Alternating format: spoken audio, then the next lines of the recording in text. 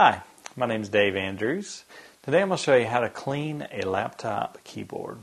What we're going to use to do this is a little piece of microfiber cloth. I've also heard it referred to as sort of a cheesecloth. That's another name for it. You can get this at any computer store.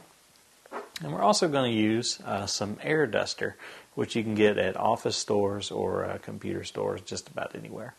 Now, what happens most often on a laptop is little bits of dirt or food will get down in between the keys on your laptop. You can also get smudges on the top of the keys.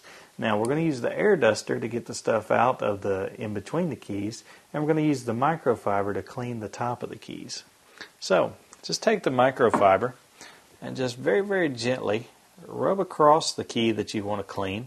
It's important that you don't use any kind of liquids such as alcohol or water to clean these. You're just going to really, really gently rub across the top of the keyboard here, making sure not to push too hard on top of the keys because you might damage them if you push really hard.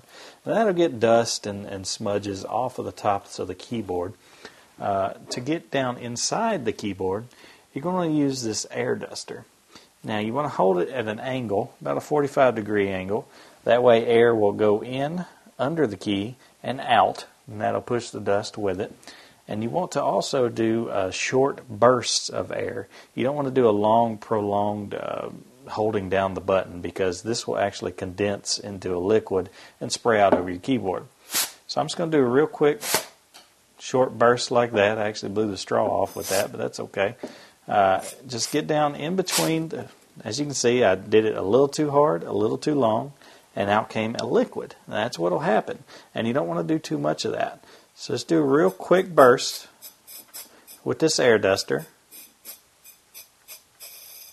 And that's going to spray the dust that's in between these cracks on your keyboard out. My name is Dave Andrews, and I've just showed you how to clean a laptop keyboard.